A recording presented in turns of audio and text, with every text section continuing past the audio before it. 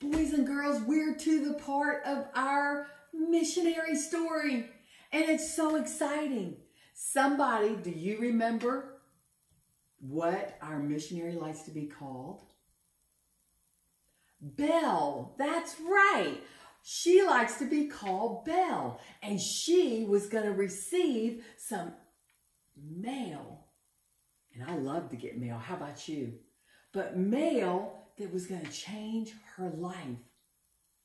And Miss Lauren is ready to tell us. Are you sitting up straight? Are you paying attention? I can't wait to find out what happened. Miss Lauren, take it away. Last week we talked about Belle. She liked to be called Belle.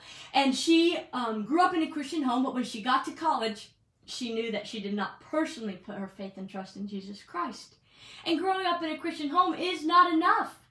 The Bible says that you must personally pray and ask Jesus Christ into your heart. You must personally believe that He died on the cross and that He was buried and that He rose again to pay for your sins. And you must personally pray and ask Jesus Christ to forgive you of your sins. And that's exactly what Isobel did after she had been to college and she was so miserable. She realized that what she had known growing up was true and that she had to personally pray and put her trust in Jesus Christ, and that's what she did. And then after that, she was living a life kind of for herself and trying to find happiness and trying to find God's will for her life. And she was going to go to this guy to feel her head, to tell her what she should be doing with her life. But instead, Mrs. Whipple said, God's plan for your life is in this book, didn't she?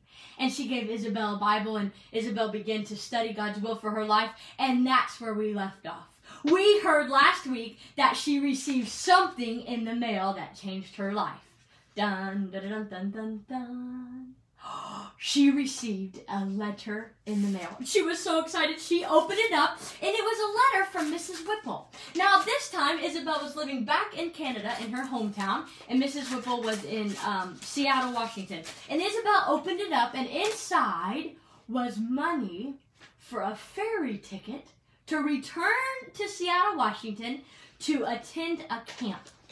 Now, this was a special Bible camp that many missionaries and people and pastors and Christian workers went to this camp to learn more about the Lord. And so Isobel was so excited to be able to spend the summer at this camp and learn a little bit more about the Lord. She was so excited about going, so one day she loaded the ferry and she was headed to Seattle, Washington to attend this Bible camp. And this Bible camp, something happened that changed her life.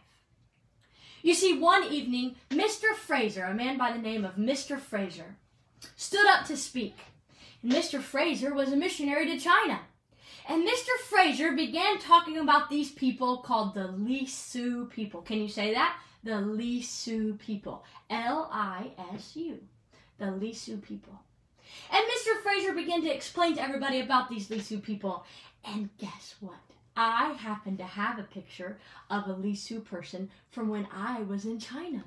They dressed in such beautiful clothing. They were so unique. They're just little people. Look how short she is. They're precious, precious people. They're a minority people there in the Yunnan province. And oh, Mr. Fraser began to talk about these people and how these people lived on these shacks on the side of the mountain on the western part of China. And oh, Isobel sat and listened so intently. And Mr. Fraser went on to explain that these people don't even have their own language. They don't speak the traditional Chinese language. They have their own language, and it's not written into the language. So, of course, they had no access to the Bible. So Mr. Fraser had given his life to live in these shacks with these precious people on the side of these Chinese mountains, to write the language of the Lisu language in the Old Testament and the New Testament. And oh, Mary's eyes began to fill with tears as he began to tell about these precious people who are very poor and, of course, had never had the opportunity to hear the gospel. And he sat there that night and he begged the people to pray and consider going to the western part of China and reaching these precious Lisu people. And as Isobel sat there, she knew that the Lord was calling her to be a missionary to these precious, precious people.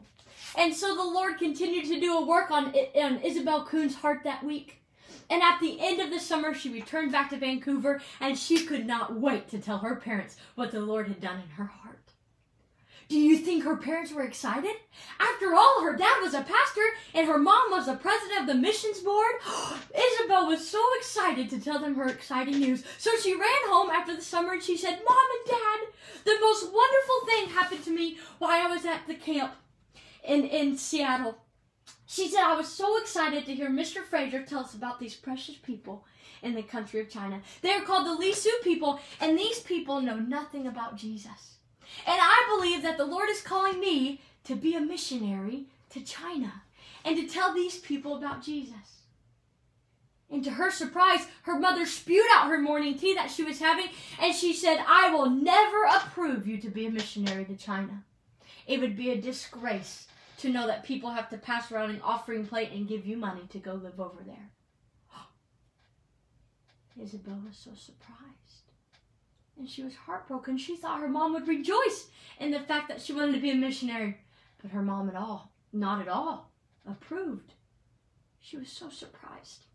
She went back to her room and Belle so often, if she didn't know what to do, she would pray and ask God for wisdom, and she would open his word, because after all, Mrs. Whipple told her that God's will be found in the Bible. And let me challenge you, when you get to a hard spot in your life and you don't know the right thing to do, you see, Belle she was torn in between two, in honoring her father and mother. That's what the Bible tells us to do, but she also knew that the Lord had called her to this place, so what was she to do? So she went into her room and she spent time with the Lord, and she talked to him through prayer, and he talked to her through the Bible. And she went for a walk after she had spent some time with the Lord, and she looked around at the beautiful mountains in Vancouver, Canada. And her mind began to wander to the mountains of China. And in her mind, it went back to James's lesson about these Li Su people. And she began to picture these precious Li Su people in these mountains, just like they are in China. And she said, I cannot forget how much they need to know Jesus. I will go.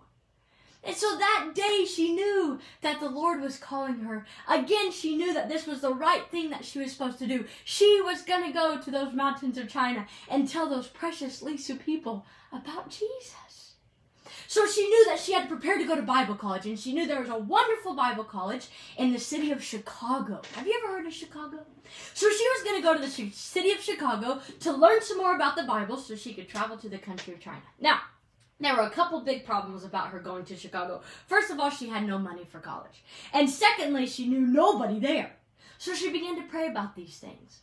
And sure enough, a couple of days later, she got a phone call from her friend named Margie. And Margie was staying at the China Inland Mission in Vancouver.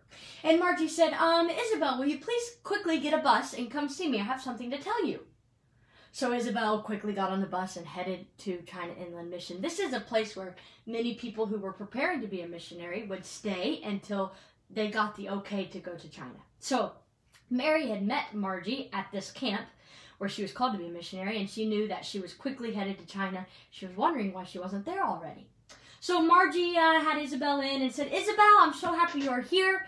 As you know, I was planning on going to China, and the last thing I had to do was my medical exam, but they checked me out and they said I have these severe headaches, and if I have them in America, they're just going to be intensified in China, and I cannot go to China. Oh, and Isobel was so sorry to hear this. She said, Margie, I'm so sorry to hear this. Margie said, no, it's no problem. I have a peace about it. But the Lord has provided all this money to be used for his work. And I know that you are praying about being a missionary to China, so I'm going to transfer this money into your account so you can go study at the Moody Bible Institute. Oh, what an answer to prayer this was. The Lord was providing for Belle. She was so excited, so now she had the money, and she went home and she was rejoicing in the fact that she now had money to go to college. And she just was thinking, okay, I have money to pay for my tuition, I have money to pay for the classes, but I'm going to need to get a job there so I can pay for like clothes and pay for food and a place to stay. So she said, I just wish I had somebody to contact there to ask to see if I could get a job to make this extra money that I could live on. So she was looking through some old magazines on her table, and there was an article in a magazine that said, Mr. and Mrs. Page. Now, do you remember the Page family? This was the man who 9 years ago put his hand on Belle's shoulder and said, I pray that one day you'll be a missionary to China. That Mr. Page's information was in this magazine, and it said, Mr. and Mrs. Page have moved to Chicago. You can reach them at blah, blah, blah, blah, blah, and gave their address in Chicago. Now Belle had somebody to contact in Chicago. So she sent a telegram to Mr. Page and said, Mr. Page, I'm planning on coming to Moody Bible Institute because the Lord has called me to be a missionary, just like you prayed 9 years ago. Can you please tell me, can I work while I'm in school? And he sent back a telegram that said, yes, Belle, of course you can work while you are here. Please come. We will be happy to pick you up at the ferry station. So sure enough, Belle was off to Moody Bible Institute. So many wonderful things happened while she was there. She learned that her mother became at peace with the Lord about her going to China. Her mom gave her okay, her approval for her to go through letter, and her dad gave her the okay, and she was ready to go. But then something else very special happened at Bible college. One day she was walking into the cafeteria, and her eyes locked with this dreamy, blue-eyed man named John.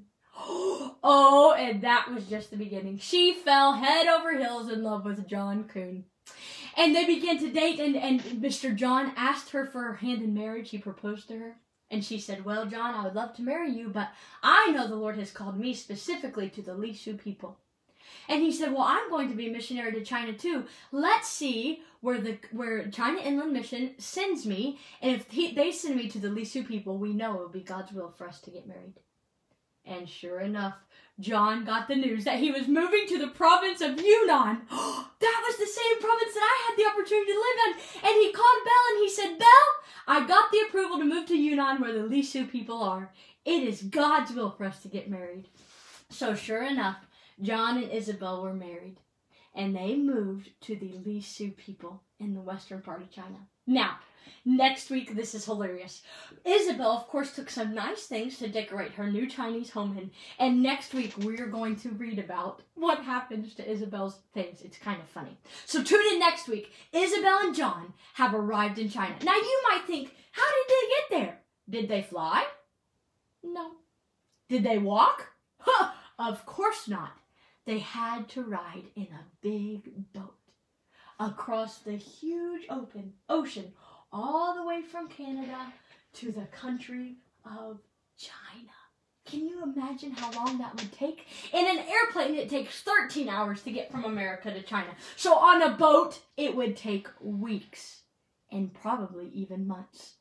But they finally arrived, and God has important jobs for them to do. So next week, you tune in and see what happens to John and Isobel's adventure in China.